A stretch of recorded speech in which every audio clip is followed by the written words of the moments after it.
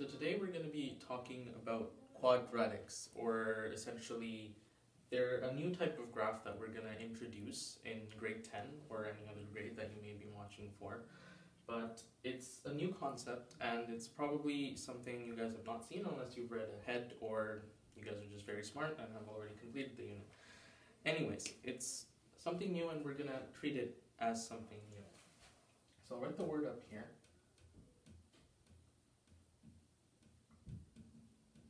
So essentially that's going to be the unit we focus on this little video series that I'm creating. So before we get into something completely new, we can jump back and go back to something we're already familiar with, and that would be linear relations. So I'll just switch colors for now, just to color code that a little bit. So linear relations. So visually, if you remember what a linear relation is, it would just be, if I were to draw a set of axes here, the x and the y. It's not very important right now, but basically a linear relation would be a straight line, and that you should be familiar with from previous units or just previous grades in general. You probably have dealt with this. If you're dealing with quadratics, you probably have dealt with this in the past. Now, for you mathematically able people, that is y equals x, the most simplest way of writing a linear relation, or some of you might have seen it as y equals mx plus b. Essentially, the m would be the slope and the b would be the constant or the y-intercept. But basically, the important part is m would be a number, b would be a number, and then you had x. So this is something we're familiar with. You should be good with linear relations. Now, on this side, I'm going to introduce quadratic relations. So just from a visual perspective, again, I have my x and I have my y. A quadratic relation essentially is a curve. So just right off the bat, you can see that there's a huge difference between my linear relation here and my quadratic relation here. So one is a straight line, the other one is a curve. And the curve doesn't exactly have to look like this. It could also be upside down. And in the upcoming videos, I'll explain why a curve can be upside down. But the general idea is, if you see two graphs, and one is a straight line and one is a curve, you should be able to identify now that this is quadratic, this is linear. So that's the basics of it, just from a visual point. And now I'll introduce the equations for quadratic relations. So the simplest way to write quadratic relation is y equals x squared. Now, if you remember, y equals x was the most simplest way of writing a linear relation. Y equals x squared is the simplest way of writing my quadratic relation.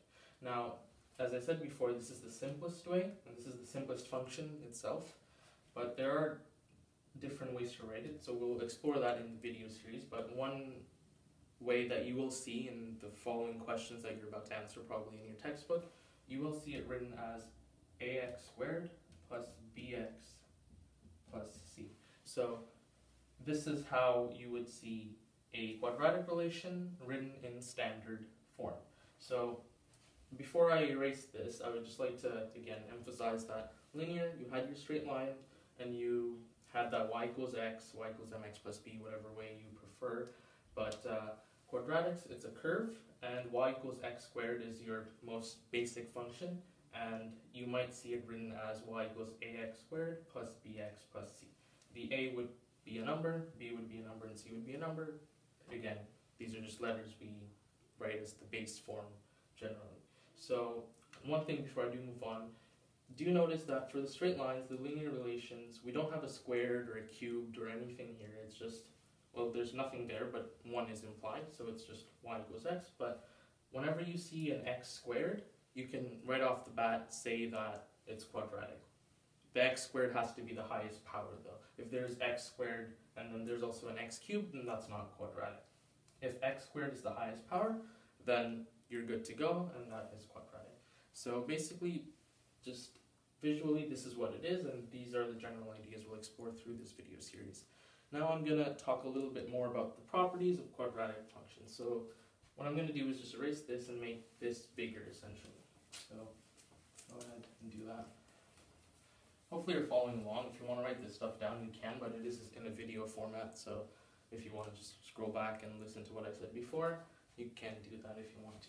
So if I make set of axes again, with x on this side and then y here.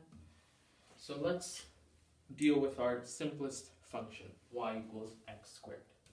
So the easiest way to graph a function ever is to make a table of values. It's the most, not the most efficient, but it is the easiest way to go ahead and do it. So let me make myself a good table of values. It's a bit ramped up here, but should be good. So if I had, let's say, let's start at -2, -1, 0, 1, 2. So my x's are increasing in constant order. So I'm just going to add these points here too. So 1, 2, -1, -2, and I'm going to go up by 2 here, and let's say this is 4. So that would be 1, that would be 3. I can add that in. So this is a horrible graph, as you can see, but it gets the job done and will give us a visual of the graph when we draw it. So -2, when x is -2, what is my y? So -2 squared, I'll just write it out. -2 squared, right? It's in brackets, and if I square something negative in brackets, I'll get a positive number, so 4. Same thing, -1 squared is 1, 0 squared is 0, 1 squared is 1, 2 squared is 4, simply. So now that we have our points, let's go ahead and graph this. So -2 was at 4 here, -1 was at 1, 0 was at 0, -1, 1, and 2, 4. So as you can see, I'm going to get a general curve shape here. Now, this isn't the best curve shape. It's supposed to be symmetrical. If you do it on a piece of graph paper, you will get a very symmetrical looking graph and a curve. So, as you can see, we'll always end up with a curve. Now, what are some things we can identify here, or properties of quadratic functions? That's what I'm trying to get at next. So if you can just bear with me here. One thing we can say about these graphs is that it's symmetrical.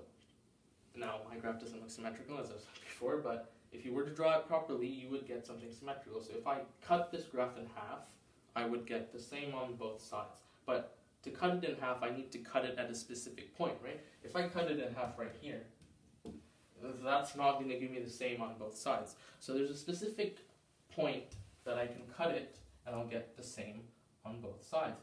And that point we call the vertex. So maybe I should just change colors really quickly just to make it a little bit more visually appealing.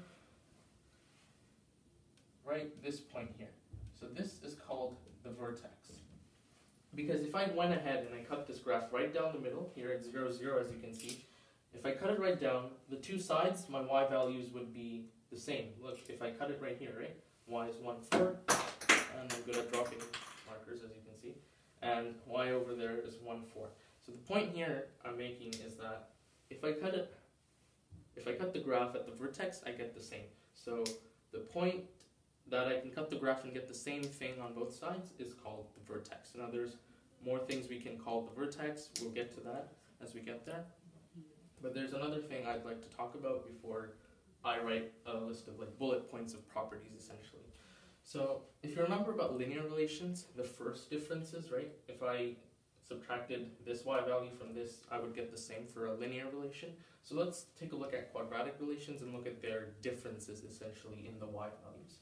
So the first difference here, 1 minus 4, right?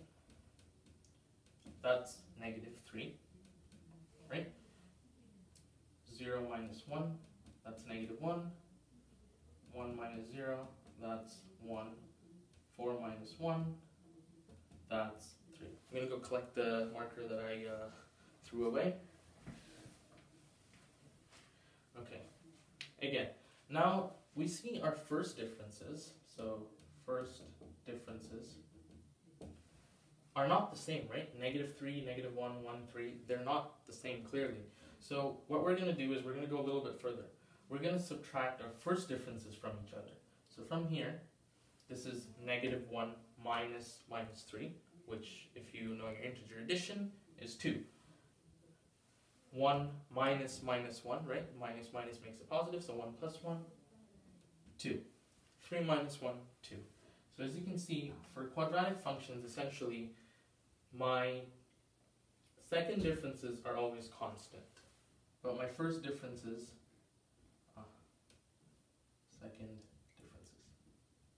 anyways, so second differences are always constant. First differences for my quadratics are not constant. They're increasing and they have their own way of going about it. But if you do the second differences, you'll always get something constant. So if you come across a question where it gives you a table of values and they're asking you to find if it's linear or quadratic, you could go ahead, calculate your first differences, then your second differences, and you would be able to tell. Another way you could tell is just looking at the table of values.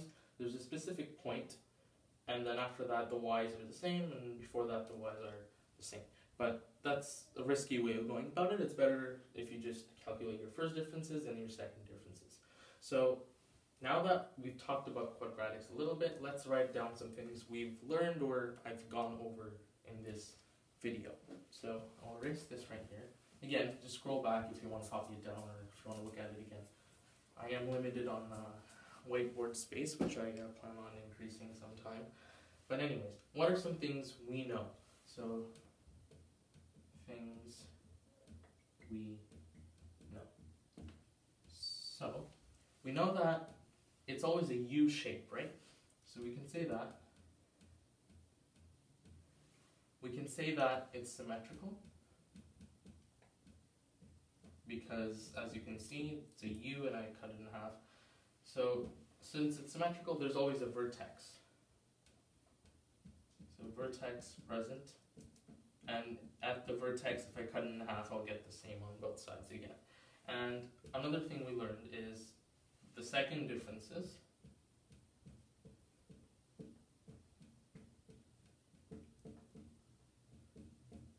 are constant.